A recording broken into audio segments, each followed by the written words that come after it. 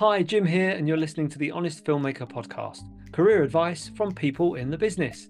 Now, unfortunately, I didn't make it to the Cannes Film Festival this year, but I know a man who did. Friend of the pod, Mark Hampton, went over to Cannes and gave us some great insight on what it's like to be a filmmaker, gave us a bit of a tour of the Palais, and also spoke to some sales agents about trends in the market this year. Enjoy. Hello, it's Mark Hampton here, and I'm at the Cannes Film Festival for the Honest Filmmaker podcast.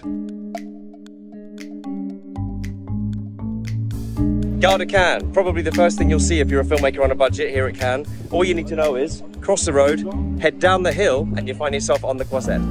And you will land at the Palais. Now this is where they always have an enormous version of whatever that year's poster is. And this is where you do your obligatory just landed in Cannes selfie. So once you're in the International Village, if you're from the UK, make your way to the UK Pavilion.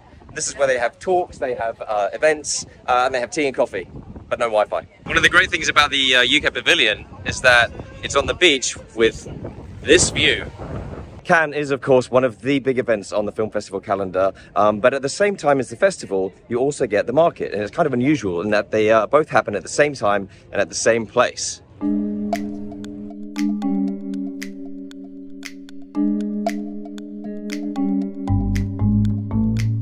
We're now going through the basement entrance of the Marche Du Film. So the market here in Cannes is packed with production companies, distribution companies, sales agencies, representatives from different countries all over the world, all trying to sell their wares, attract buyers, sellers, the whole lot. And I managed to speak to a few, so let's hear what they had to say. The market's been slow, but there's a lot of movies here, and it just means it's a lot more work to pick through and find the gems. There's probably more than 5,000 movies here. Some people are saying it's 15,000. So there's an enormous amount of movies here. And I think that's pent-up supply from after COVID and after the actors strike. Yeah. We bought a movie, which is this wild movie called Putin from Polish director Patrick Vega. And it's the life of Vladimir Putin, but it's all AI, and he's got a new process. And you're looking at Putin, and you don't realize it's not the real guy. So there are advantages to AI for an audience. It'll put you right into a movie.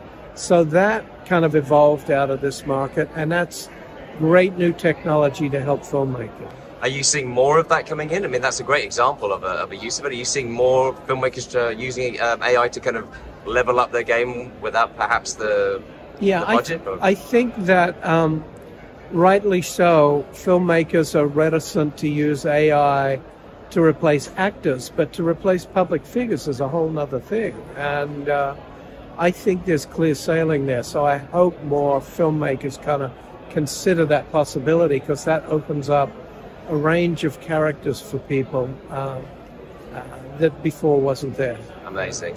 And what's your highlight so far? Well, buying that movie for the US would be a highlight.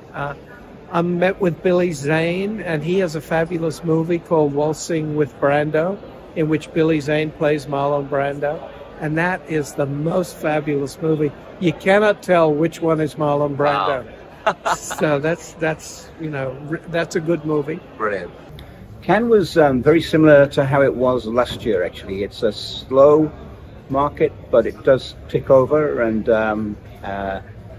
even though it's nowhere near as busy as it used to be 10 years ago, we're still doing enough business to sort of make returns for the producers. But what we're finding is that the landscape is changing. Whereas in the past we'd always sell to Japan, always sell to Germany.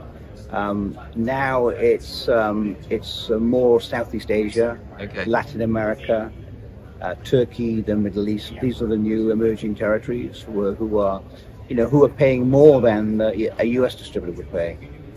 So even though there are some territories that are underperforming, there are new territories that are overperforming. So it's balancing itself out. What do you think is driving that shift, that change? It's a combination of things. I mean, the new emerging territories, small independent film, can go theatrical on 300 to 600 screens. Yeah. Because of digital technology, because the distributors don't need a 35mm print. They can do it digitally through a DCP. And also the economies of these countries. They have a much bigger middle class that have sort of expendable cash, and they want to go to the movies. And are those audiences more likely to get up and actually go to the cinema than your traditional Europe, US? Yeah. I think we've become sort of sort of couch potatoes and watching films streaming. Yeah, and is streaming a big part of what's happened to the audience's appetite for cinema? Yeah. We've got out of the habit of going to the cinema, and we're watching films at home. We're even sort of buying drinks, out. We don't go to the pub anymore. We buy drinks in supermarkets and bring it home. So it's not just film. It's the cost of living. It means that you can't. How expensive is it to take a family to the cinema? Yeah, it's a lot, right? Yeah. So, but it's, as I said, yes, it's a problem. I mean, most UK distributors, for example, now don't buy for the UK. Right. They're buying for North America. Yeah. Okay. North America's a much bigger territory. It has many more digital platforms, and whereas a UK distributor is lucky to break even on a UK release, they're going to go well into profit in the US. So territories are breaking down. Yeah. I just saw the film to Italy. Problem the Italians have is they have to do a Italian dub. That costs $15,000. Costs money, yeah. So they mitigate the rest by including Filipino and Indonesian non-exclusive AVOD rights in addition to the Italian territory. Right. Okay. So if they can't recoup their MG and their dubbing costs from revenue from their home territory, they can exploit the film in Indonesia and Philippines, and that should put them into profit. Are MG still a thing? Yeah. But they're getting smaller in some territories. Like the UK is tiny now. The US is small too. When you compare, I'm getting bigger MGs from Southeast Asia than I'm getting, and Latin America than I'm getting from the US. Right. Okay. The US is traditionally worth about 33 to 50% of the market, and if an American distributor is offering you a $5,000 MG, what does that say? Yeah. Wow. Whereas it's possible to get 40,000 from Southeast Asia. Wow, that's a real difference. So, yeah. Finally, what's your highlight of Cannes so far this year? The highlight of Cannes this year? Well, I just had a meeting with a Chinese producer who is remaking in Chinese a Venezuelan film that I sold 10 years ago called The House at the End of Time. And he came in to see what other films I have that's available for remake. A remake? Yeah. And this is another new revenue stream. Yeah. The House at the End of Time has already been remade in Korean. Now it's going to be remade in Chinese. And because it's originally Spanish, we did have a deal with New Line Cinema to do a Hollywood remake remake in English. Yeah. So even though the distribution market is struggling, there's still other ways you can monetize IP and monetize scripts. And there's a big kind of remake campaign in Cannes this year, isn't there? There's a real push to trying to get titles and make them available for remake for Western, but it sounds like other territories as well, which is phenomenal. Yeah. It's a sort of a growing thing because the value of films are getting less and less. But if you can remake, then suddenly you can all the money you lost, in distribution, you'll make back in remake. Like for example, I would say that there was one film that I sold distribution worldwide, probably sold it for about 150,000. Right. and I sold the remake rights for $500,000. Wow.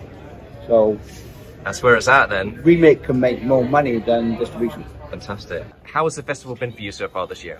It's definitely been busier than past years in some ways. I think that we have more buyers looking for films, but then I think on the filmmaker side, a lot more international finished films are here, which is kind of what you expect for Cannes, as opposed to the American film market where you have like more American movies. But the films all look really, well done, and I think that the competition at Cannes is pretty fierce. So awesome. What's your highlight of Cannes so far? Highlight, we hosted a party at a place called Dolly, along with Mint. I forget the name of the company. That's a good sign. But we sponsored a party and had a really great time with all of our friends and filmmaker friends and partners and buyers and things like that. So that's been the highlight so far. Oh, and watching Furiosa, that was pretty awesome. Awesome. I hear it's amazing. It's amazing, yeah. So there are some kind of mixed reviews. Some slower, some faster, some busier, some not so busy. But apparently there are a lot of movies here. There's some pent-up demand from COVID still. So they reckon there's anywhere from 5,000 to 15,000 films in the market this year. The market is laid out in a complex way. It's over several different levels and it's very easy to kind of get lost. But if you go from the Marche entrance down to these elevators, you can go down to the cafe and get a coffee. And if you want one, it's a steal at just €3.50 for a coffee. But yeah, it's not too bad. It's a bit of a glass house, so it gets kind of hot. This is a USA pavilion. It's happy hour, which means free drinks. Oh, yes. One of the most important things about Cannes is just to have an open mind and be open to take on opportunities when they arise. So I bumped into a mate walking down the Croisette and ended up in a punk rock party on the top floor overlooking the bay. And that's just how things go here. So a big thank you to Mark for that report. If you're interested in more behind the scenes information from people working in the industry right now, please do subscribe to the Honest Filmmaker podcast.